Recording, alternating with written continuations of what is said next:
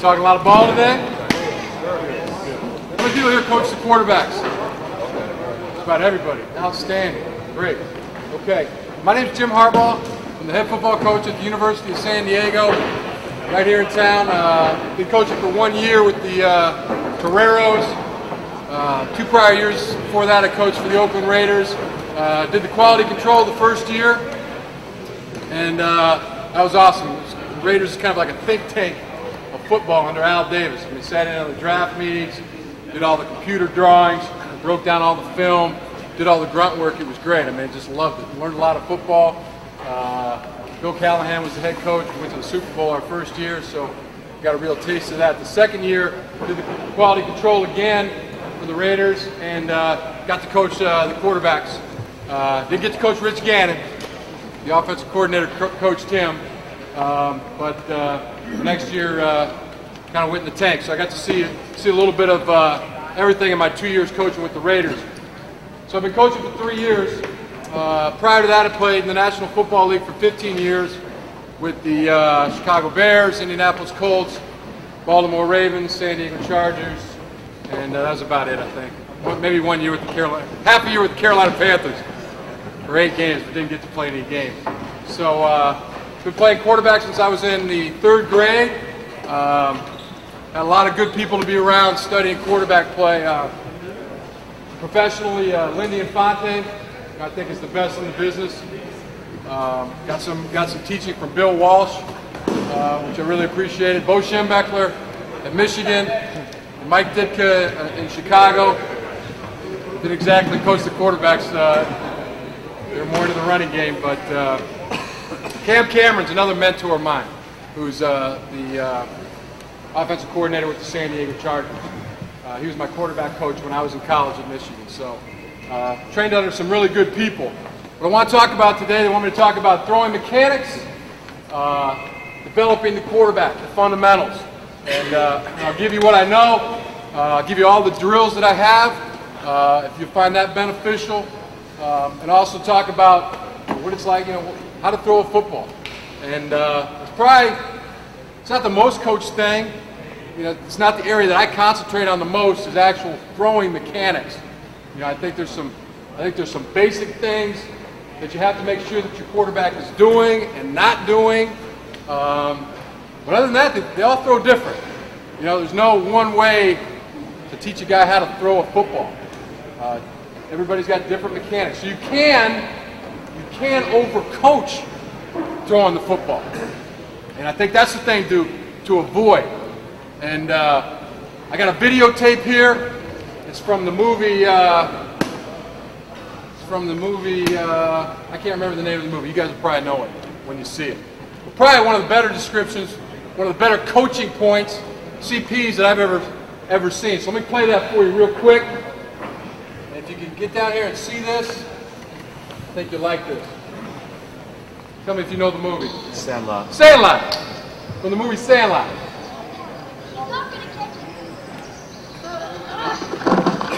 Oh, I told you, Benny. I told you. Come on, Benny. Why'd you do that? It's square, Benny. It's a square.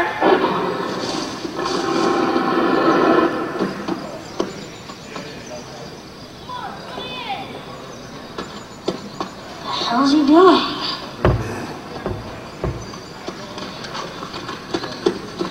I don't believe this.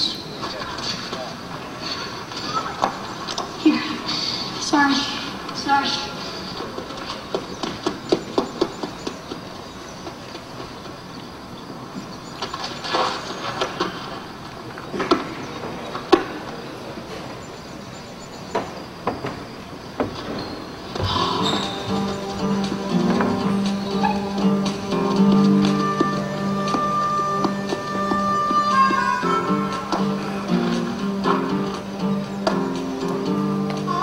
Throw it, No. I can't. I don't know how.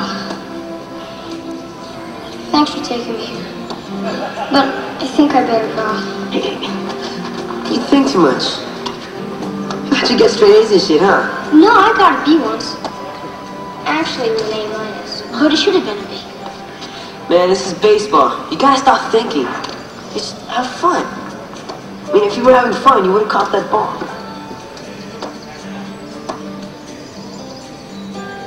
You ever help a paper out? I helped the guy once. Okay. Well, chuck it like you would throw a paper. When your arm gets here, just let go. Just let go. Steady. How do I catch it? Just stand there and stick your glove. All right, so there it is. Good coaching point, right? You get to here and you let it go. Here, take a paper, roll a paper up sometime. We've all had paper outs, right? Everybody here had a paper out? You're like my quarterbacks. None of them have ever had paper out. They don't know how to throw a paper. Roll up a paper, a newspaper. I had a paper out when I was a kid. You take the thing, and when you get it there, you release it. Try it when you're at home. Roll up a paper, put a rubber band around it, and throw it. And that's basically throwing a football. When you get it there, you let it go. Now, a couple more things. Grip. Let's talk about the grip. One of those fingers, that ring finger or the pinky finger, needs to find the laces. I put the ring finger there. Some guys will put the ring and the pinky finger. As long as one of them finds the laces, that's important. That's critical. Now the next thing is to hold it in the fingers. It doesn't get held in the palms. What happens to a baseball when somebody palms the ball? Slows down, right? Palm ball, change up. That's how you throw a change up. You want that thing in the fingers. Basically, when I hold a ball, only fingers and that part of the thumb right there, and the thumb are touching the ball. The rest of the palm is off the ball. So check your quarterback's grip. And the way to check it is to find light in between the ball and the hand. Just come back, just take a look at it. Hey, show me your grip. Okay? Check it. Okay. You're not holding it in the palm. Now, if you see that, there's no light in between the palm and the ball, then he's got a problem. Secondly, you got to be able to hold it light. Loose grip, loose arm. You want that thing loose. You want levers working when you're throwing a football. You want to create levers in the throwing motion. Bam. Holding the ball too tight. He starts to feel his forearm tensed up. He starts to feel the bicep or the tricep while he's holding the ball. He's holding the ball too tight. Loose, like holding a bird. Like holding a bird in your hand. Light grip creates light arm. Now, where do you throw it from? Where do you throw a ball from? Some guys teach it's here. You know, some guys it's. Where do you guys teach it at? Up here, up high. Elbow at the ear. That would create a pretty over-the-top throwing motion. That's acceptable. The thing you're looking for is not where he's throwing it or where the elbow is. You know, it doesn't have to be at the ear. It doesn't have to be anywhere but above the shoulder. As long as that elbow is above the shoulder, then you're in business. Anywhere from there to there, and anywhere in between. And everybody throws it different. No one way to throw a football that's right. The thing you want, though, is extension. You want full extension in the throwing motion. So you can achieve that up here, you know, right there, like Brett Favre would. Or you can achieve it out here, you know, kind of like a David Rivers gets it. You know, as long as the elbow is above the shoulder, anywhere from there to there is full extension. Now, the elbow goes below the shoulder, you can't get full extension. It gets below the shoulder, you lose extension. So guys will say, get your elbow up. Get your elbow up. Keep the elbow up. Just get it up over the shoulder. I learned that from Bill Walsh. So Bill Walsh isn't. Not where it's at, it's that you get the extension. Now we got a guy, Todd Mortensen was our quarterback this year, and came from BYU. And his throwing motion was way over the top. I mean, elbow was, you know, right at the ear, and that thing got way up here, and he got extension.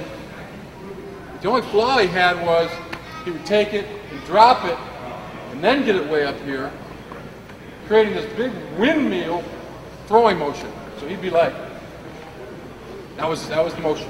Boom. And that takes a while to get out.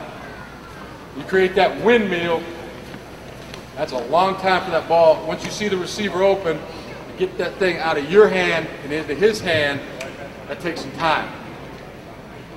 There's nothing wrong with dropping the ball, like from here and dropping it down, dropping it there. I mean, my deal was there, bam, bam. Now, Rich Gannon is a big dropper. He'll take the thing and it comes out there. So he was quick. His release was, he dropped it, but it was a quick release because he was so to the side. Gannon was like, in fact, there sometimes. You know, but that thing was bam, bam. So that's the only thing about getting the thing way up here is that now if the guy's going bam, like there to there, then he's okay. Just watch the guy who's throwing the ball way over the top and also dropping it, because you get a big windmill type of effect. But now, how do you break a guy of that? How do you break Todd Mortensen of that windmill effect? It's tough, and I was very slow to break it, you know, and he still isn't out of that, because it's hard to change a guy's throwing motion. It's a very difficult thing. How do you tell a guy who's been throwing rocks and baseballs and footballs, you know, his entire life, to change and do this, and you try to explain it, show it, and it's just, they got to be able to do it and feel it, and you know, it's tough to change a guy because then he goes the other way. So I didn't tinker with him that much, other than just to videotape him and show him. And sometimes you don't in your own mind know that you think you're emulating somebody, you think you're doing what you've been taught and told, and you just got to see it on tape. You get a video camera and tape your guys. You know, get behind them, get in front of them. They go through their three-step drop, throw to the right, three-step drop, throw to the left, five-step drop, throwing a curl, five-step drop, throwing a curl, throwing a go route. And that's the best way to coach them, is when they can see it. And they can see what you're talking about. Boy, I didn't realize I did that. I didn't think I did that when I threw. And you just subtly try to change them that way, but they have got to change it themselves. You got to show them what to do. Say a bad habit. Say you got a bad habit. How many reps do you think it takes to get rid of a bad habit? Or something you've been habitually done to change it to something else? According to Jim Brogan, it takes 1,000 reps. It takes 1,000 reps to do it. Basketball guru Jim Brogan, and I agree with that. It takes a long time to get a guy out of a habit, something that he's been doing. So, I hope what you got out of that was the grip. Find a lace with either the ring finger or the pinky finger. Light grip. Show some light in between the hand and the ball. And then when it comes to the throwing motion, the most important thing is what? Extension. Extension and the elbow above the shoulder. They go together. As long as the elbow is above the shoulder, he can get extension. Elbow goes below the shoulder. He's not kicking it out with all the levers. Bam. Full extension. Okay. Now, the next thing I would say, another Bill Walsh thing, is in the drop. You know, how do you carry the ball when you're dropping and getting away from center? What's the most important thing? The way he described it is like you're running. When you run, you use your arms. You use your arms when you're running. Your arms help you when you run. So same thing when you drop. Your arms help you drop. You use your arms in your drop. So where do you carry the ball? This thing is, as long as it's not down here by the belt buckle, somewhere around the numbers, or right in here between the numbers and the shoulders, that's the ideal place. So here, your arms can swing, help you get back. And they work just like you would if you were running. And that's a lot of it. That's a big part of it. Before you start, let me just jump in here. Before we start talking, get too far into how to throw a ball and how to drop and all the finer mechanics and details and drills and etc. What's important about playing quarterback? I mean, guys know how to throw. You get the guy that can throw the best, and you know he's probably going to be picked out to be the quarterback when he was in the 3rd or 4th grade. He's the guy who throws. You find that quarterback. But what are you looking for? What's the most important thing? The thing I tell my guys, you got. Yeah, that's good. I'll ask. Boys is huge. Huge. Leadership is big. Smarts. You guys, yeah, and you're on the mental part of the game, and it all ties into, to me, what the most important thing in playing the quarterback position is to take care of the ball. The first meeting you ever have with your quarterbacks should be the one and only thing you talk about. It could cover your whole first meeting. Your job is to take care of the football. Take care of the ball. Before you start talking about touchdown passes and mechanics and da-da-da-da-da-da, take care of the ball. Whether it's in the running game, from the center quarterback exchange, the ball cannot be on the ground. The ball can't be on the ground. It can't be fumbled in the snap, and it can't be fumbled when we're handing off. Okay, snap. I think the snap is huge. It's good to be able to know how to coach the snap. You know, to me, it's a lawnmower pulled by the center. He's pulling it up. He's not turning the ball sideways, coming back. He's just pulling it just like he was starting a lawnmower. Bam, bam, bam. And that will naturally turn the ball a quarter turn. That'll turn the ball a quarter turn, just like that. Now, center quarterback placement. Quarterback placement of his hand. He's a righty, and the center's a lefty, or the center's a right-hander too. Take that knuckle right there on your finger. That pointer finger should go squarely right in the middle of his asshole. Right in the middle of it. Find the asshole. That's where that knuckle goes. Right there. So it's offset to the right.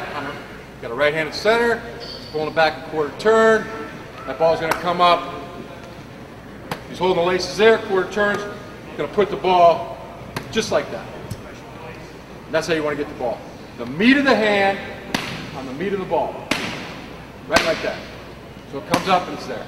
Bam, bam, bam. He takes it and puts it on the laces. Now you're gonna have trouble. There's gonna be some drop balls. How do you fix that? It's pretty simple how to fix it. First of all, you get the center on the ground. He takes his position. Quarterback puts the knuckle of his finger in the center of the asshole.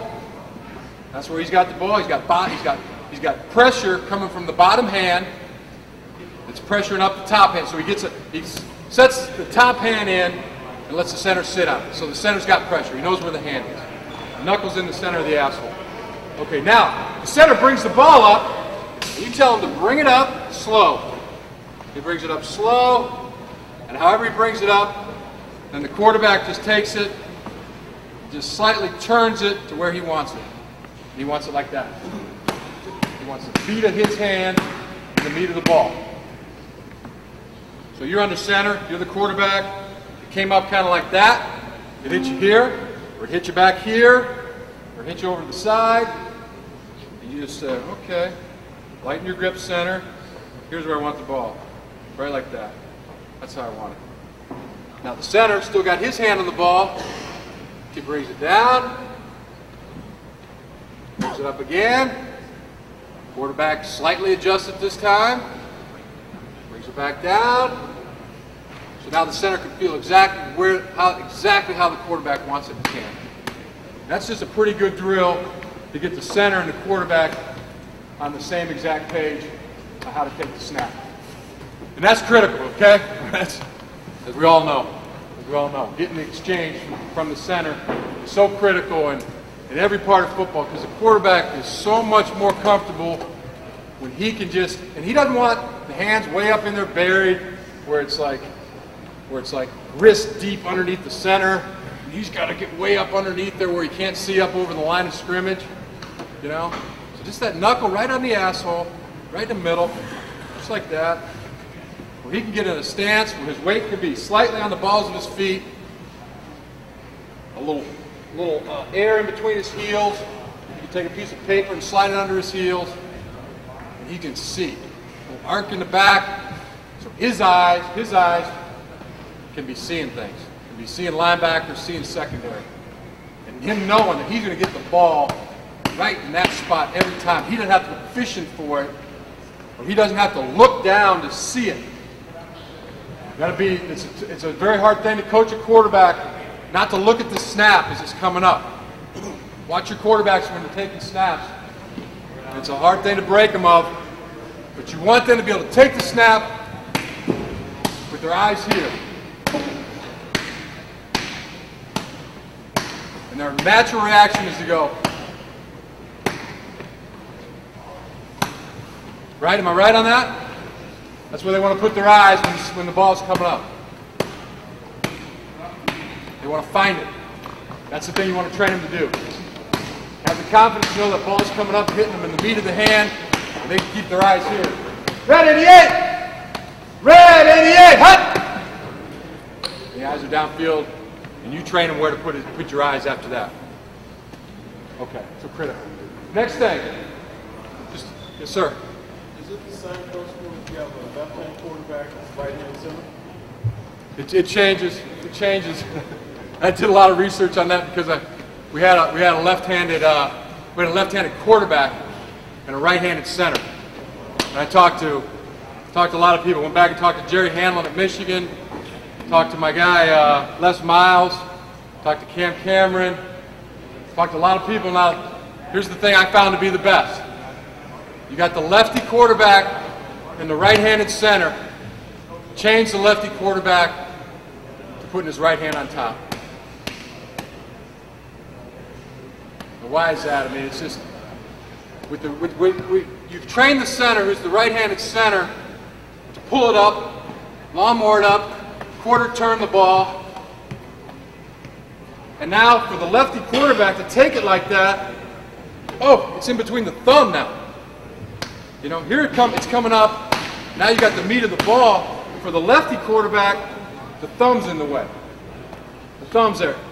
So now you're okay. You don't like that. You don't want to train your right-hander. And all he's got to do, the lefty's got to do to get the laces, is for the center to adjust so the laces come up to the bottom hand. So he takes it out like that. Okay. Your other option, if you got the righty center and the lefty quarterback, is for the center to full half turn the ball coming up. He's got to half turn it coming up, so now he can get some meat of the ball, so he can get his hand on the meat of the ball. But for the righty, the quarter turn comes up, it hits him like that, and he goes like that. For the lefty quarterback, with the same quarter turn, bam, the thumb's in the way. So he's got to, the center would have to half turn it for him to have a chance to get the thumb out of the way. That's a great question. And I had to research that out myself last spring. Any other questions so far? Okay, so number one thing for a quarterback is to do what? Protect the ball. Protect the ball. Protect the ball. Your job as a quarterback is to make sure that every time we have an offensive possession, it ends in a kick. It ends with our kicking team. It either ends with a field goal or an extra point, kickoff, or a punt. It's got to end in one. It's got to end in a kick. It can't end in a turnover. Can't end with the ball on the ground, an interception. Can't end that way. Can't end with them kicking because we threw a pick for a touchdown. It's got to end with our team kicking. That's a graphic way to tell him, hey, it's okay if you throw the ball away on third down. It's okay. Just don't give the other team the ball. Turnover margin, turnover ratio is the number one statistic that dictates wins or losses. It's the number one statistic by far. Once you go over +2 in the NFL, you lose 80% of the time. Zero margin, it's unbelievable. It's 50. There's no turnover margin. It's a 50-50 deal. Home and away, I mean, comes into play. It's practically 50% when there's no margin of difference in the turnover. So you got to teach them to protect the ball. On the handoffs, handing the ball off, you can coach it. It's your belt buckle. Take the ball, you seat it in your belt buckle. On all running plays, you seat the ball in your belt buckle. It goes from your belt. Stand up, coach. Make a pocket there. It goes from your belt to his belt. Your belt to his belt, and seat it with your eyes. Belt to belt, seat it with your eyes. And then you carry out your play fake. Just like a card dealer. Just like a Vegas card dealer, man. You're right here, you're dealing cards. You got deception, but it goes, but the bottom line, the number one thing is it goes from your belt. You see it go into his belt. It goes from your belt to his belt. Belt to belt. Seat it in there with your eyes. Put it in there with your eyes. That's huge. That's big. I had a big problem coming out of college and even like 2-3 years in the pros where I was up here and I go from here to here. Here to here. And there's elbows in the way. You know, when the ball comes from up here, there's elbows in the way to get it to there. It's got to come down, or it's got to come around, or you got to do something. When it goes from your belt to his belt, and you put it in there with your eyes, the chance of getting the ball on the ground decreases. All right, now let's talk about quarterback play. The most important thing with the quarterback. The down for the down, every down. And this isn't just quarterback, but this is what you're looking for in your quarterback. The quarterback is the challenge player. He's the challenge player on every single possession, every single down. The quarterback is the challenge player because he's going to have his ball in his hands. He's got to do something with the ball. He's got to get it to somebody. He's got to make a throw. He's got to make a conversion. He is the challenge player. Every single down. His attitude, I must win. I must win. I must win. No matter what I'm doing. Oh God, we're in trouble. I think I busted it. I must win. I must win. Whatever I'm doing, if it's in practice, if it's in a game, I must win. I must beat you. I must win. I must find a way to win. I must win. If I'm throwing one-on-one, I must win. If it's third down, I must win. I teach these guys, no matter what drill you're in, thanks, coach. I'm sorry, take that out of my check. No matter what it is, he's just dropping back and throwing on air. He's taking a 5-step drop and we're throwing a curl route to a receiver. He's got to visually imagine that it's 3rd and 6. It's 3rd and 6, I'm in a game. I simulate the snap, I simulate the drop just like I would. I tell myself it's 3rd and 6, I must win. I must complete this ball. Don't ever let any quarterbacks throw routes on air or one-on-ones or anything like that, or practically even catch without them thinking that way. Cannot have a guy just take a ball, stare a receiver down, and act like he's just throwing the ball, you know? I must win. I got a picture, it's 3rd and 6, and I must win. I must beat somebody. Every single practice, every single play, whatever it takes, I must win. That's what you want. That's who you want your quarterback to be. That competitive guy who's so competitive that he's got to win at everything he does. That's your guy.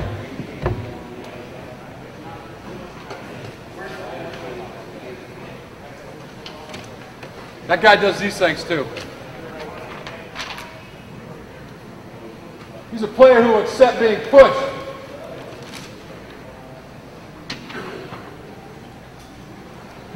Player accepts being corrected and will adjust. He's got to be able to adjust. Quarterback has got to be a good enough athlete to adjust to how you coach him. Some guys aren't. They're just not good enough athletes to take coaching. You know, you got to find that guy that can learn, that can take it from the chalkboard and take it to the field. You got to accept being corrected. It's not personal. You're doing your job. He's got to know that. Players who practice with intensity and technique to improve performance. They got to know that technique, this is all a technique game. Football is a technique game at every single level. High school, college, pee-wee, pro, it's such a technique game. It's a technique game at the quarterback position.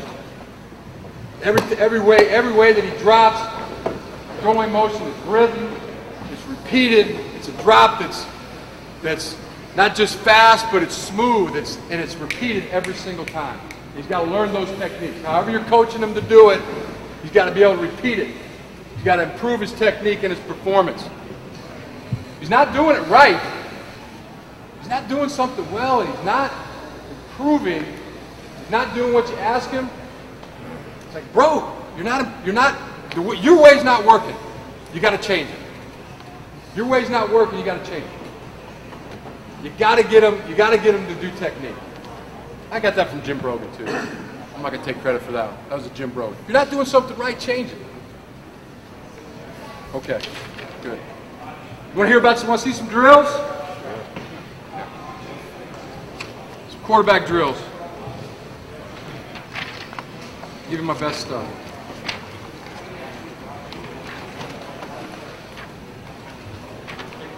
Yes.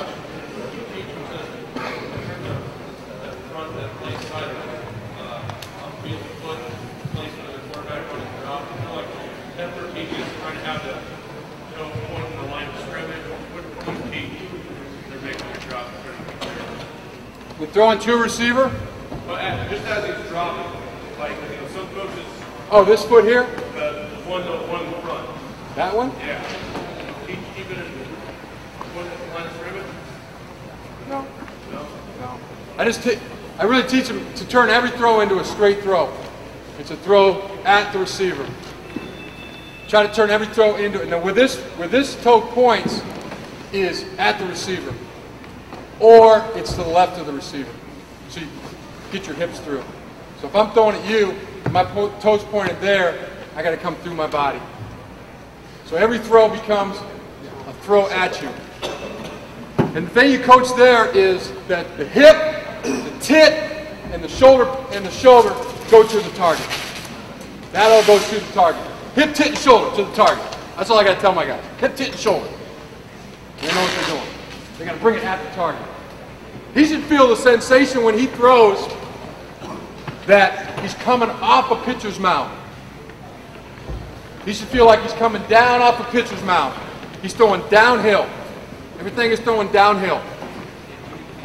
If he's throwing here, or he's throwing with that foot already off the ground, or he's throwing back here and not getting the right side through, I feel like I'm throwing uphill. I feel like I'm throwing up in the stance, you know? But if I get it, then I feel like I'm throwing downhill. Another way to reinforce that, stand up, coach. And so many times, like a quarterback, they're all like that. Y'all want to throw just with the arm. Just with the arm. No body comes through. Hit me. Don't hit me really though. Stop about right there. If you really want to if you really want to hit me, how to do it. Bam, loaded up the back leg. See that? Loaded up, that punch came from right down there. It came from the leg, it came from the hip, it came from the tit, it came from the shoulder. Bam! You know what I'm saying? Bam! I don't want to hit it very hard. Then I just go with the arm, you know? Just reinforce it with him. Bam! You know, it's all coming.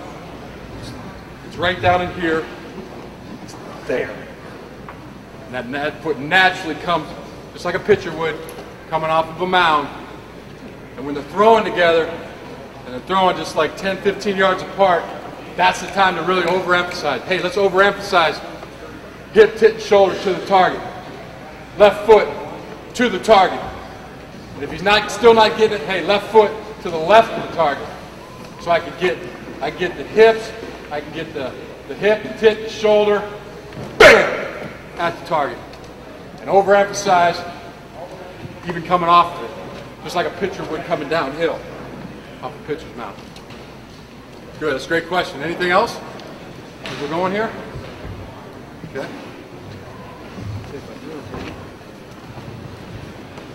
All right. Now you can coach really hard to drop. That's the big thing to coach. Probably spent too much time here already coaching the throwing motion. But the drop you can coach the hell out of now. Objective, develop a constant rhythm, sense of timing, speed and quickness in the quarterback's drop. Proper balance, footwork is noted as well as release action. Technique, quarterback will set up with a pre-assigned drop. 3, 5, 7. Quarterback should always be thinking of a play progression when you're coaching his drop. Throws will vary. Some will be to the number 1 receiver, some will be to the number 2 receiver, some to the number 3 receiver. Coach should observe from different vantage points to see footwork as well as release. Coach may also act as a key for the quarterback to simulate a defender. Say you're throwing a curl flat, you're the flat defender. You either take away the curl or you drop to the flat. Procedure, use 1 receiver to catch passes. Quarterbacks each have a ball, take turns throwing, practice drop. Use a snapper if available. Coach aligns himself to note, feet, arm action, and release. So a couple examples here. Type of drop, 3-step drop. 1 big, 2 quick. That's why I would tell him to throw a slant. It's 1 big, 2 quick if you're throwing slants. 1 big, 2, 3, plant foot, you're throwing slants. 3-step drops are usually timing routes. They're timing drops. They're thrown with a plant. Plant step is without a hitch. That's a hitch. That's a plant. So, most of the time in your 3-step game, if you're throwing slants and flat routes, that's 1, 2, 3, 1 big, 2 quick. And that's how you got to talk to these guys, because every route really has its own drop. And that's where you want to get consistently them repeating the same drop. Okay, what other type of 3-step drops are there? There's 3-step hitch routes. 6-yard hitches on the outside. You know, it's again 1 to get away from the center, and then 2 quick. 1 big, the last 2 are your quickest steps, and the ball's coming out. Anything that's breaking out now, whether it's a 5-step timing route, 3-step timing route, those are the quickest you can take. Because you don't want anybody breaking on them. And those balls, so say you're throwing a quick out, 6-yard quick out, they're the 3 quickest you can take. Say you're throwing a 10-yard out cut, those are the 5 quickest steps you can take. 1, 2, 3, 4, 5, plant, throw. And you always miss where with the ball? On an outside breaking route. Outside, man. If you're going to miss it outside. If the miss is inside, go back the other way. So, whatever routes you got in your 3-step game, and the 3-step game is critical because it can beat the blitz, it can get your quarterback a completion, it can get him on rhythm, he gets in a funk, he's like not hitting, he's not completing any passes. Back to the 3-step game. Let's get him a completion, let's get him back in rhythm. So practice the hell out of the 3-step game. It's critical. So whatever your 3-step drops are, you know, you're practicing his drops and you're telling him to play. You know, hey Dave, here we go. We're going double wing right, 200 jet dragon, X lion. Okay, so he's got a play in mind. You know, we're not just taking 3-step drops. He's taking a 3-step drop, knowing the play, saying the play, repeating the play. So in dragon or slants. So we're taking 1 big, 2 quick.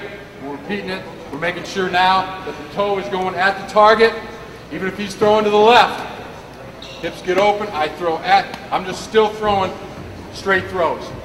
That's where you get to different vantage points and you check and you watch how he's throwing. So, I want to throw a slant route, 3-step drop. You stick a receiver out there where the slant would be, and he just catches.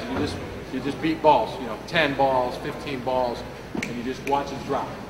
Okay, so it's a drop drill. 5 steps. 1 big, 4 quick. I don't really have that one. I have 5 quicks. 5 quick to throw the out. They're the 5 quickest you can take. And then we have curls and flat routes. It'll be 3 big, 2 quick. 3 big, 2 quick. 1, 2, 3, 4, 5. The last 2 steps are always the smallest steps. They're the ones that get you back on balance back on your balance. I don't like the big third step, 1, 2, 3, 4, 5, because it's hard to get those last two small steps. So 3, when I say 3 big, they're just 1, 2, 3, 4, 5, and the reset. Okay? So timing routes are plant throws. If it's not a timing route, it's with a hitch. Teaching the variations, and one of the things that we do with our quarterbacks is that it's not always going to be a set 5 steps. It's not going to be three big, 2 small when the guy comes off the edge and your receiver's ready. Yeah. So, do you teach variations in it? Absolutely. 1, 2, 3, 1, and let it go. 1, 2, 1, 2 big, let it go. Do you do any of those variations? Do you do any straight back? No, I don't do any straight back pedal. Straight back pedal is okay as long as you're teaching it and practicing it. You're in straight back pedal because you want to, you read the coverage and you want to go left with a route, and you're teaching it, and you're coaching it, and he's practicing it. Great. You don't do it that way. Rich Gannon, when he was with the Raiders, he would throw a drag slant to the left every day in practice. Could be, 1 big, 2 quick, plant, throw. We get into team sessions, 1, 2, 3, plant, throw. He'd get into games sometimes, and then all of a sudden this would come up. They thought they were coming quick, and he wanted to beat them, so he'd backpedal out. And he only did it in game situation. His interception rate was like 45% when he backed out. It was unbelievable. Bill Callahan made me go do the study. What's he do when he's backpedaling out? He would only do it in like certain blitz situations, but he only did it like 6 times in the season or whatever, but he had like 3 picks. Did it 8 times and had 3 interceptions or something like that. As long as you're practicing it, teaching it, there's a reason why he's doing it, then that's fine. But I'm always right there. I never was a big backpedal guy. Now, variations in a drop, in a 3-step drop. There's no variation to make it quicker. There's no variation to make the 3-step drop quicker to me, unless you're doing a 1-step drop. Now you're in a different drop. So if you're keying, you're just running the 1-step hitch route, then yeah, that's a 1-step drop. Or you're throwing the bubble screen, that's a 1-step drop, and it's practice.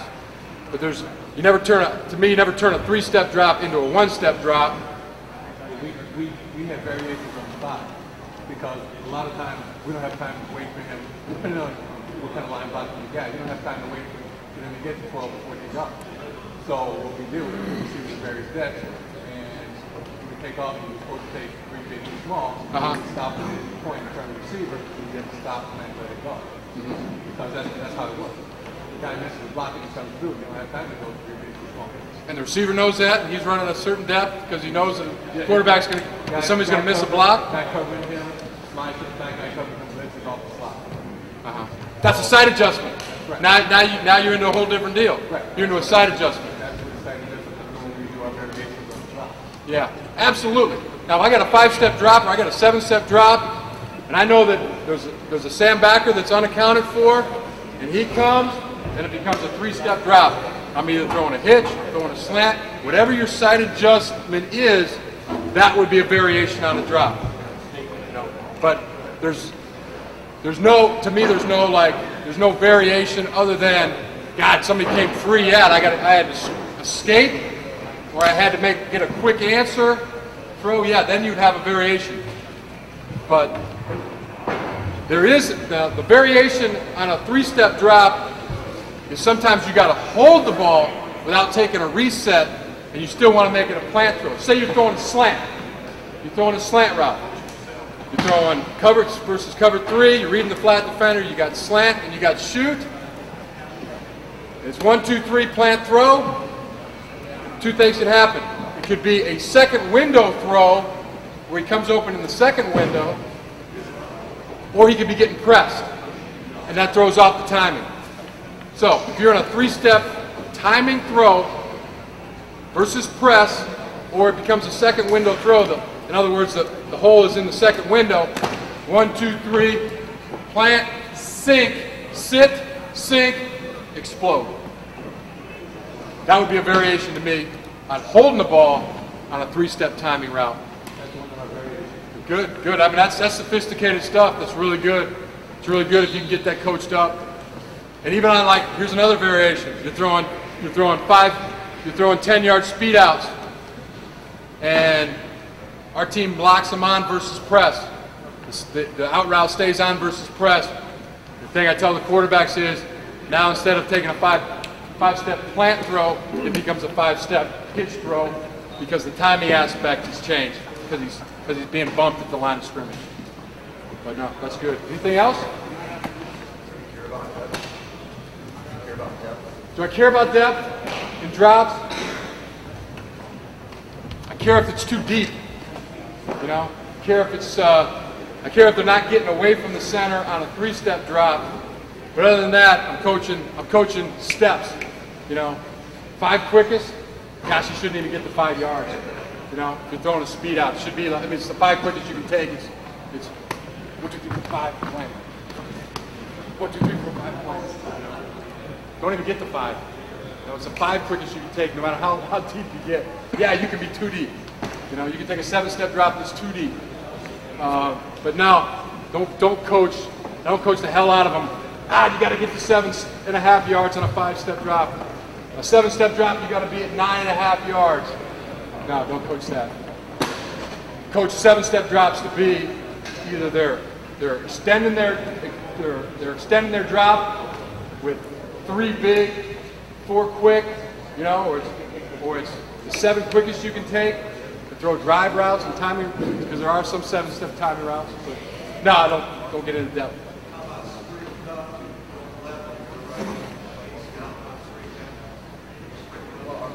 Sprint out.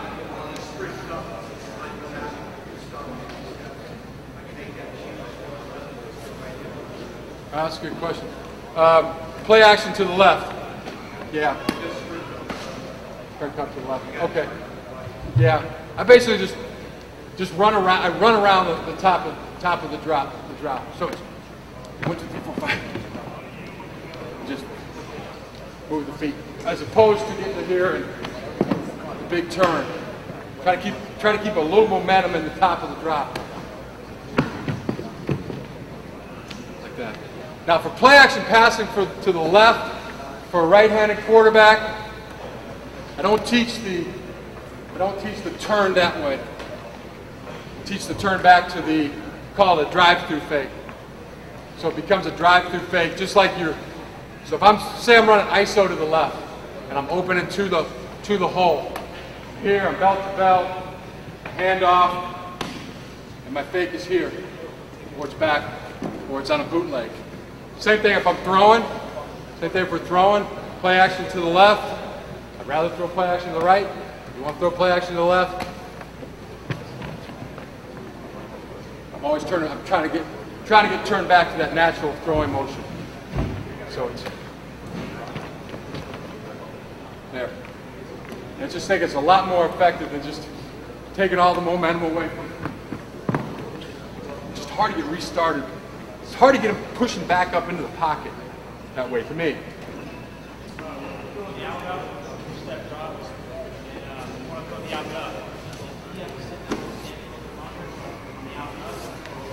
Yeah, well, an out and up or hitch and go or whatever. I mean, it's 1, 2, 3 because you want to show the 3-step drop because the corners are going to bite. They're told to read the 3-step drop. So it's a reset. It's a 1, 2, 3, just the shoulders. Just the shoulders. It doesn't have to be with the ball. 1, 2, 3, shoulders. And then it's a reset. It's a reset like that. To get yourself some depth. Because it's tough to, it's not a timing throw. You can't go 1, 2, 3. You have to get a reset for rhythm. 1, 2, 3, bam, reset, throw. And that just jumps you back instead of getting you up into the line. Reset. Take the one big small whether you're going to the right or the left. Same motion all the time. Yeah, that's a slant. Anything breaking out is quick. 3 quickest you can take. Now, the other three-step drop that coach is the stick route, where the West Coast terms it's a stick route, where the tight end's up to 6, plant is coming out softening versus zone, and he's breaking versus man. Now, that's a big 3. It's a bigger 3 with a plant. So it's a relaxed, it's a rhythm 3. So 1, 2, 3, plant, throw, and now you're getting some depth. Because it's not the timing's not there like it is on a slant route, and the timing's not there like it is on a quick out. So it's like almost every freaking play you have, you got to coach the drop. How do you want the drop to be? And coach it that way every time. Anything breaking out, and it's a timing throw, got to be quick man quick. You know, you want them getting deep into the pocket to throw downfield. You know, then you're stretching your 7-step drop. You're stretching the thing. 1, 2, 3, 4, 5, 6, 7. Hitch, climb the pocket. If it's 7 steps, and you're throwing a drive route, and it's timing, then it's 7 pretty quickly. 1, 2, 3, 4, 5, 6, 7. How do you want him to do it, you know? You got to decide that, but coach it so he does it the same way every time. That's the plan.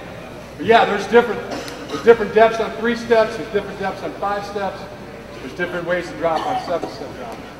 I mean, you never cross over your right, crossing on your right. Oh, you mean this kind of thing? Yeah. No, because I don't want to get into the tackle. The way to build, the way I teach to throw to the left, and this is good stuff. This is really good stuff we're talking about. You want to throw left, you got to get the hips open to the left and ready to throw to the left. So the first mistake they'll make when they're throwing to the left is they'll go like this.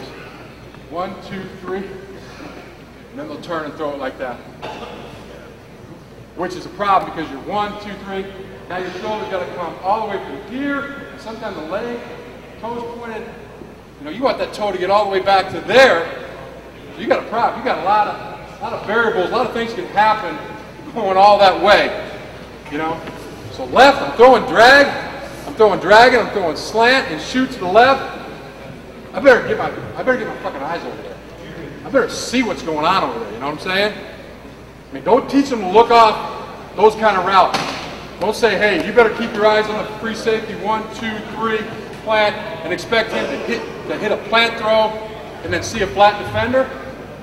Tell him where to put his eyes. I got slant and I got shoot to the left. I'll take 1 step with my stripe my helmet down the middle, and then the next 2, I'm looking. I'm seeing what that flat defender is going to do. So first you get your eyes there to the left. If you're throwing to the left, get your eyes there. See what that flat defender is doing. Now get your hips ready to make that throw. Open them up. Open them up. Now I can throw just like it's a straight throw. Feel me? As opposed to, whoo! Now he doesn't see what's going over there. He doesn't see what's been happening. Now he's got to move his eyes and his whole body over. That's a lot of stuff that can go wrong there. So throwing to the left, you really got to teach them on where to put their eyes. You know, when we teach drag, it's just straight slants and shoots. It's a coverage read. It's coverage read. Safety roll. I want to work away from the strong safety because I think the wheel backer is not a good athlete as the strong safety is. So even though it's balanced pretty much, I'll still work away from the strong safety because he's a better flat defender. So as soon as I see him go that way, whoop, my eyes are there, seeing what's going on with that flat defender, with that wheel backer. He takes the shoot, his hips go like that, I'm throwing the slant off his ear. He backs up into the slant, ball goes out to the shoot. So on most 3-step throws, would be a 3-step three, you don't have to look off the 3-step throws? No, not looking off any 3-step throws. You got there's somebody that you're like stick. You're throwing stick route with a shoot, stick and a flat, whatever you call it. You know, there's a backer that's going to attach to the stick, and there's a flat defender. If the shoot outflanks the flat defender, 1, 2, 3, give it to him. If he doesn't, then I'm back into the stick. Now, if it's not there when I'm ready to throw, then I reset to over the ball. But yeah, the progression, when you're teaching progression, I think we're getting into that a little later tonight, but when you're teaching progression, it's the eyes and the feet to tell you when to move from number 1 to number 2 to number 3. You know, you got a throwing lane. You know, if it's I'll give you the, well, we've been talking about square outs, usually a middle read of some kind, versus cover 2, they're going post, versus cover 3, they're running a 14-yard basic, and you got 2 backs, call them running stop routes. So it's 5 quickest you can take to throw to your best look side, whatever out you want to throw, away from coverage, or to the shorter throw, or to the better receiver, or to the worst corner. The best look side you're going to, say it's to my left, 1, 2, 3, 4, 5. I go to the plant, it's there, I throw it. I go 1, 2, 3, 4, 5. It's not there. First hitch is to the basic, or the middle read. Second hitch is to the stop. And your feet will tell you when to get off of that guy, and your eyes will tell you when to get off of him. So I go back to throw the out route. It's not there. I've already hit my hitch. I hitch. Now I throw it. It's not there. Then I hitch again to number 3. Sometimes you're hitching the number 1, and you're hitching the number 2, and the third hitch is to number 3. But if you can coach your guys to tie in footwork and hitches into the progression, all they got to do is be able to count to 3, and they can play. It's a 1, 2, 3 read. 1, there, throw it. 1, not there. 2, throw it if he's there. If he's not, 1, he's not there. 2, he's not there. 3, I got my check down. Yeah, if you can teach progression that way, teach him, hey bud, if you can count to 3, you can play my system, then you got a pretty good passing system. You know, because you're telling him, his feet are telling him when to move to number 2 and when to move to number 3. And you got a passing system where your quarterback is going back, waiting for the guy to come open. You know, there's a lot of bad stuff that's going to happen. It's good stuff. What are some of those our quarterbacks do consistently with the slant? What are some of the key points that you point out when you're teaching quarterbacks to consistently? Consistently throw the slant? Well, number 1 is to get the receiver to do exactly what you want him to do every single time. That's big. Now, there's 2 ways to run the slant are, you know, outside foot back. And you're right, the ball's in there. 1, 2, 3, slant at a 45-degree angle, or preferably flatter. You know, even the flatter the better. So it's 1, 2, 3, slant. I'm coming in. I can almost see some numbers. You know, if my guy's running it right, I can almost see some of his numbers. So as a quarterback, I know to throw that ball 1 foot in front of the upfield number. That's where you want slants hit. Bam, and he can take it and run. Okay. Most guys will run slants 1, 2, 3 vertical, and now corners start to undercut them, and that's a problem. So I like flatter the better. I like running through some of those zone windows. And if you're coming flat, there's the first window, there's a backer, there's the second window. So consistency in the receiver's routes, number 1. Now, at USD, I teach them inside foot back, teach them inside foot back and a 4-step slant. Because I want to drive them and get them off their grasp. I want them driven upfield. So it's 1, 2, 3, 4, and there's the slant, and I'm coming at that flat angle. Does that make sense?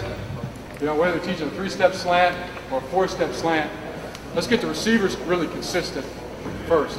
And then it goes back to the quarterback's drop. You know, 1, 2, 3, plant throw, or if it's a second window throw, or he's bumped, 1, 2, 3, sit, sink, explode. Keep that consistent on all the time that your outside receivers have their outside foot out, or change that around. Change it all around. It's only on slants I tell them to put their inside foot back, and they'll put their inside foot back. They can change it. They can do it however they want to do it. You know, and they'll change it up. Sometimes they're getting bumped. You know, because they want to take the 2 steps. You know, however they're comfortable. You know, they're varying that and changing that. But on slants, it's inside foot back with a 4-step slant. Good. What about sprint out? What about sprint out? Man, as far as coaching sprint out, you know, it's really I coach the steps on the sprint out too. So if we're throwing one of our favorite routes, sprint right option in the West Coast system, you know, which is curl, 2-step out. You know, you count the steps again. So it's come out, 45-degree angle. There's 1, 2, 3, 4, 5. You throw the quick out. 6, 7. You throw the curl. We're counting steps all the time. You know, trying to make it as uniform and repeating as you can. Is that enough? Or are you looking for something else on sprint out? Shoulders toward the target and all that? Okay. Good. I got a drill for that.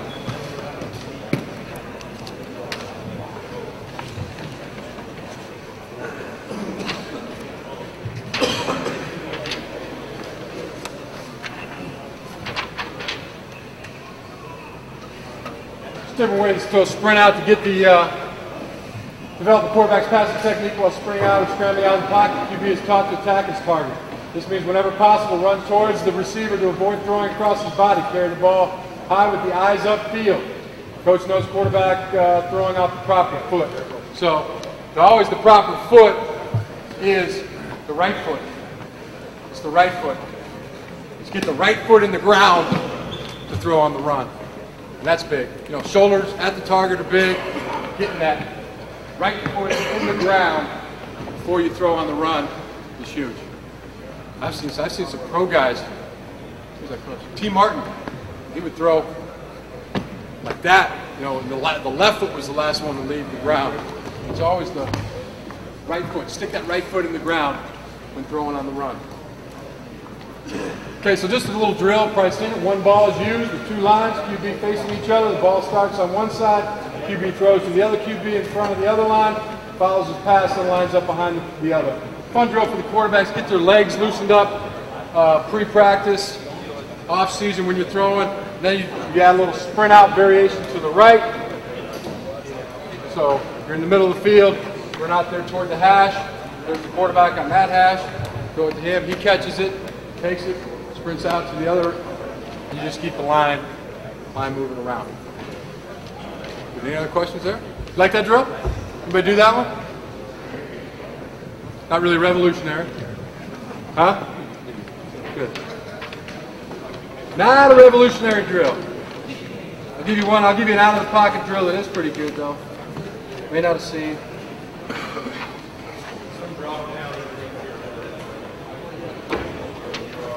Some drop down beneath the overhead. There's a bunch over on this side. Underneath.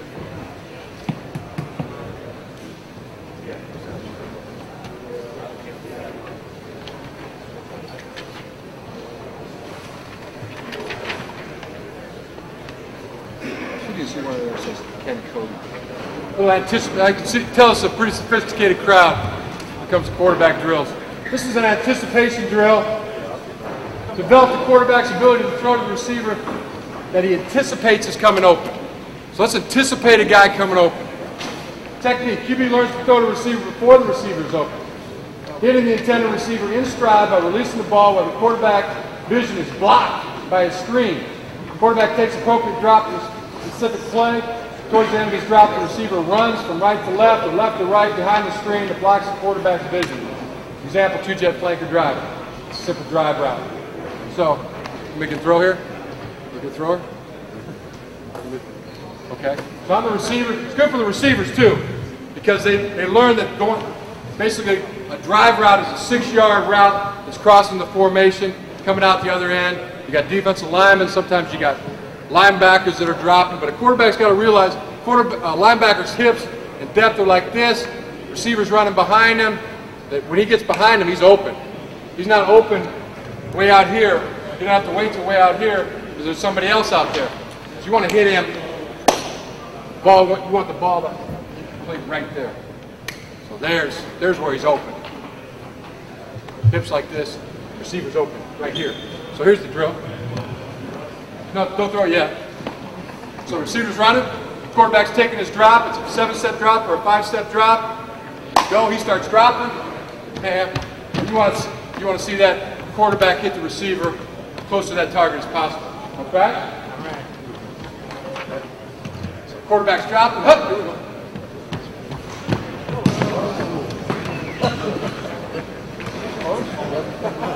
Hey, what happened to your hands? That was a good ball. That was a good ball. You got the idea that you come from the other side. Good drill for receivers too. Anybody ever use that one? Yeah? It's a good one. Anybody use that drill? You know, I've made them. I've made them to like, you know, you want it about, you know, about that length. So it's about just a 6-foot freeze. Yeah, you just want it to be above the receivers' heads, you know, so you know it's pretty much to the ground where they can't see the legs. You know, it's just a screen. Sometimes you've used dummies before. Just put up, you know, like 5 dummies before I had a screen made. Well, you know, just some PV pipe with you know, a little elastic and just made a screen. You know, whatever you want to. Oh, there's a good screen right there. You know, a lacrosse. You ever seen those lacrosse nets? Just dump a tarp over one of those, and you got a nice screen. You got some of those high dummies. You know, you got some of those. I've also used before. I was at the Raiders. I used one of those lifts that goes up for the film. Had them run behind the lift. You know, that was good. Just something that blocks off. You know, that simulates a linebacker. You know, and a guy coming from behind him and getting a quarterback to be able to anticipate when he's going to come open and leading the guy open. Now the next phase of that is this. You take the quarterback back, drop him at 5. Now there's no timing to it. But you stand the receiver here. When the coach is back here and says, go, he just pops out. And he just pops out. So now the quarterback's got to be there. Bam, as soon as he sees him. Doesn't know what side he's coming out, but for the time he sees him open, the time he can get the ball to him is big. That's quick. Okay? Got my Ken Cody drill? Thanks. Find the quick release drill next. Be great. Here's the Ken Cody drill. Talking about out of the pocket decision making. You want to teach a quarterback to never take a sack, never throw an interception when he's out of the pocket. You can always throw it away, and he can always throw it away. So he doesn't have to take a sack, and he doesn't have to throw an interception when he's out of the pocket.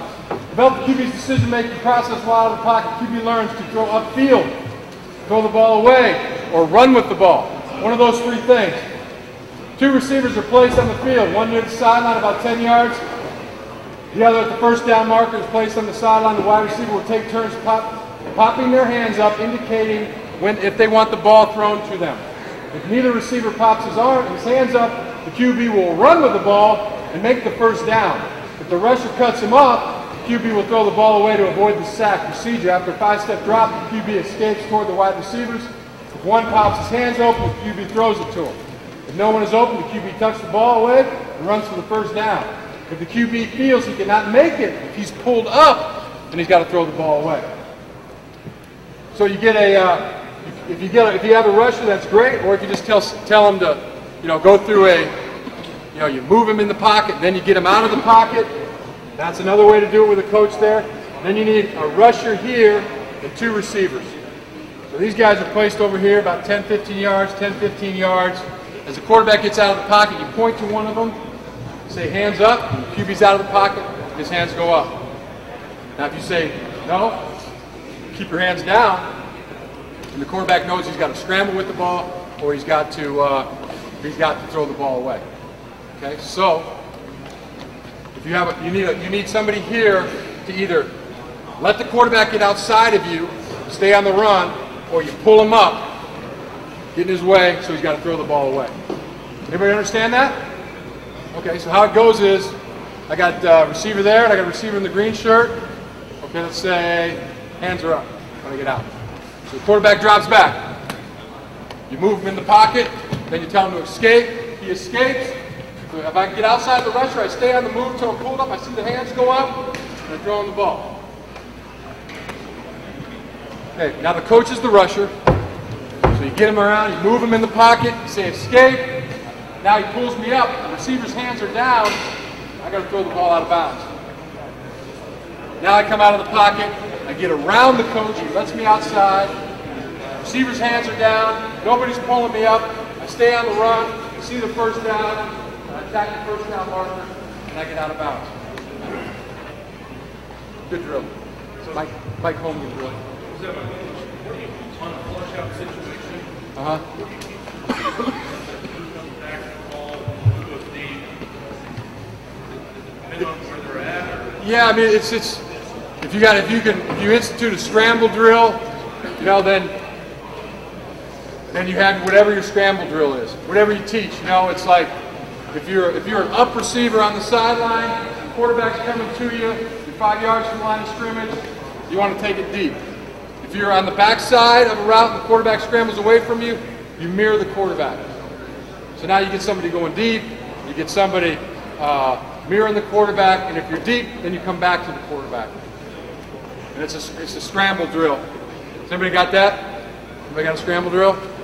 Good thing to coach, good thing to teach. Definitely in the red zone, have a scramble drill. Red zone scrambles are huge. More plays are made in the red zone off the scramble than any other. You got to have a red zone scramble drill. So anyway, quarterback's coming to you, you're short, you go deep. If you're deep, you come back. If you're on the backside, you mirror the quarterback. Whatever your route is, and you just practice that. Flush the quarterback out one way or the other. Okay? Any other questions on the Ken Cody drill? Anybody like that? You want to see how it works? You a quarterback volunteer? You want to be a quarterback volunteer? He's a quarterback? Okay. Here you go, 5-step. Escape, that way you can do it like half speed. The guy in the green shirt's a receiver. And who's my other receiver? Right there. Okay, here we go. Okay. Take 5 steps. Step up. Right. Get out. Forward, forward.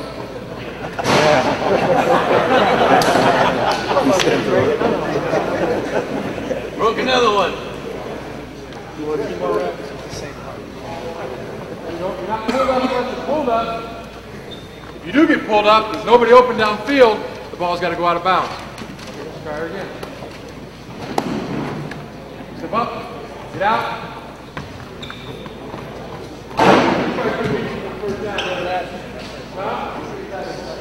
If he gets outside of me, you're not pulled up, you stay on the move, so you see somebody open before you get to the first down.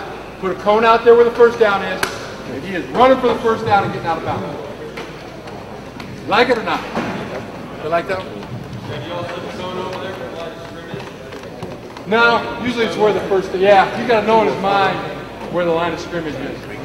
They should get to the point where they don't have to ever look for the line of scrimmage, they just know it and feel it. The real good ones, I mean, they just always know where the line of scrimmage is. They never go over it though. They're throwing, you know, you just know where it's at. You just try to ingrain in them that they know where the line of scrimmage is.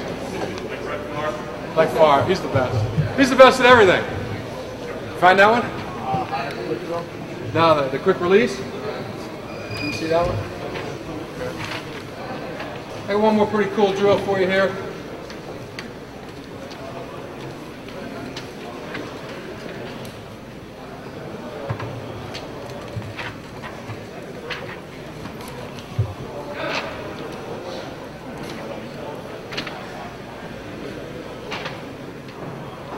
Get a little two-hand on the ball drill.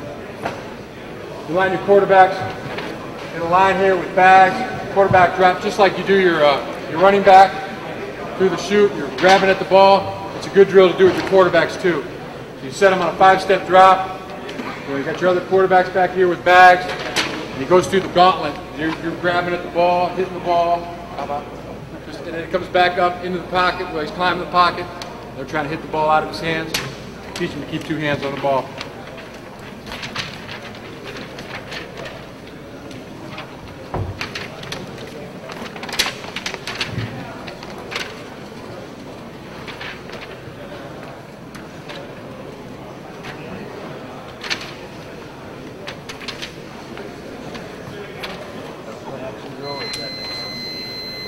quarterback says.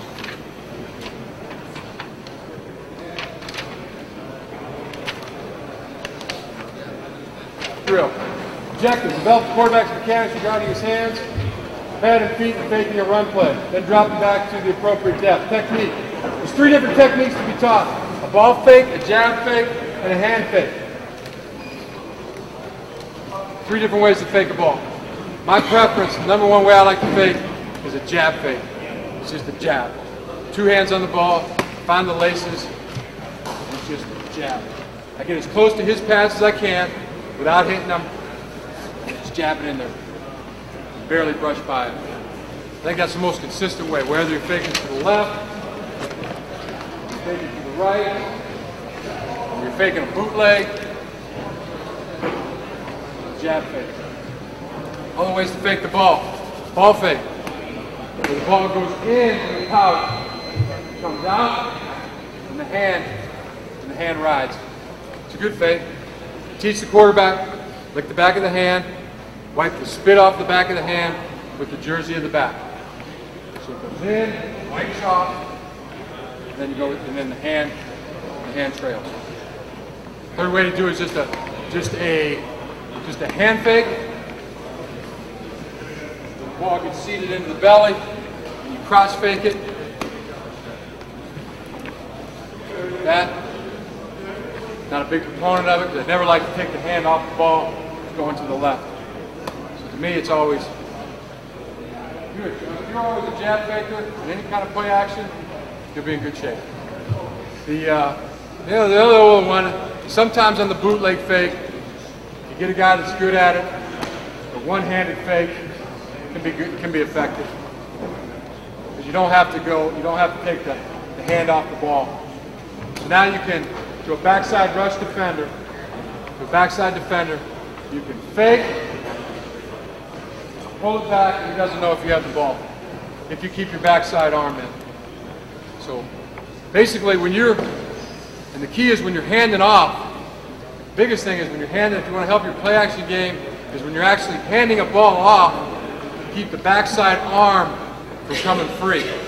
So if you guys are all defenders, and I go and I hand off, and I give, and there's no ball there, every defender on the field knows they don't have the ball because you can see both my hands. If I can fake, keep the left elbow tucked in, where you can't see if I got the ball or not, tucked in, now I hand off, he doesn't know that I don't have the ball in the left hand.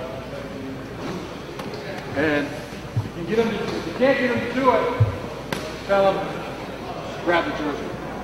Grab the jersey, keep the left elbow tucked in. And that's a big plus in the running game. You can not show the backside defender that you don't have the ball. Tuck, grab jersey, hand off. Now you bootleg fake, he doesn't see it, so you can show him that you don't have the ball. Okay, then we got 5 minutes. If there's any questions. Doesn't the run series dictate how you handle the ball fake? You're not going to jab if you run a stretch. Like the zone, yeah. If you're a zone team and you got to run 98 stretch or 98 zone, then yes, the ball has got to go now out. Now out. If you got a bootleg off of that, then the one-handed fake. The one-handed fake in bootlegs, like I just said, is effective. Now, if you're running the inside zone, you can still jab fake and run the naked. But if you do have a naked off your wide zone play, that's good. I mean, that's a hell of a. You got a pretty good quarterback that can come that flat down the line, get that wide, and then bootleg fake from there. But it is. I mean, nobody does it better than Peyton Manning. That's he's Steve DeBerg, the way he used to do it. Crotch down, a good crotch fake. I mean, that's great stuff. If you got a guy that can do it, you can teach that. That's good. I think, for me, the most consistent way is to jab, get close to his pads, and you can accomplish what you want to accomplish.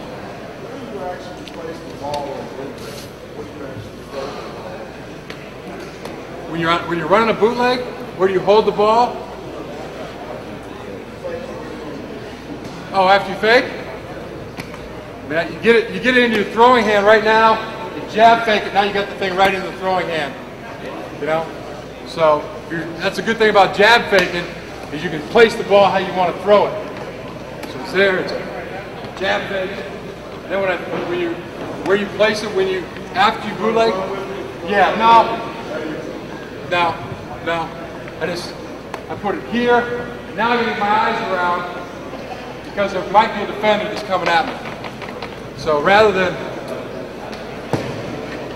spend too much time with the fake there, get the eyes around, somebody might be coming at you. Now the whole coaching on the bootleg is, once you fake, you made that turn, you don't pull up until you're pulled up. Don't stop to throw back until you are pulled up. You're trying to outflank the defense. And the whole read is flat to over, back to flat. In most bootlegs that you run, you got a flat runner, you got an over runner, and your flat runner is numbered. Before you run with the ball, you go back to the flat because they come open. So you go here, my eyes are on the flat. He's open, I give it to him. He's not open, I go to the over. He's covered, I go back to the flat because that defender will have left that flat runner. And if he hasn't, then you're number 3 and you run with the football.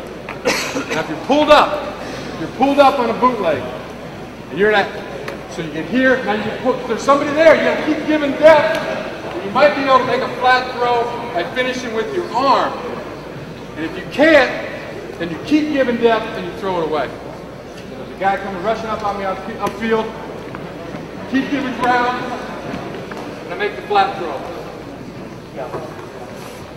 If the flat's not there, he's on me, and I throw it out of bounds. If I can outflank, if I can get outside of the defense, then I go flat to over, back to flat, run. So, 1 minute. One last question? Or is like a straight dive flash, you teach the quarterback to stop the feet, they fake, all run through it. Dive option? Well, just like, yeah, back, flash to 21, fake that, you teach them to stop the feet, and fake, or run through it. 21, like just turn it open, and then you're fake there, and teach them to stop the feet. Oh, fake it to the back right there? Yeah. And then he's going to run a drop back play action pass? Well, the only thing we really stop our feet on is any kind of option, you know, that kind of thing. But most of the times, is it a 3-step drop you're running? Yeah. You're running a quick dive, so you got somebody there, you want to fake to him, and you're on a 3-step drop. Any kind of 3-step drop fake, really tell them to let the backs do the faking.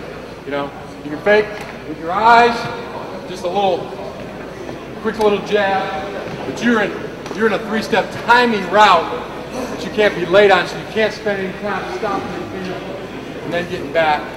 So a lot of times, if it's a 3-step drop, we're running like a slide protection with the fullback on the mic, the halfback on the Sam. Let the backs do the faking.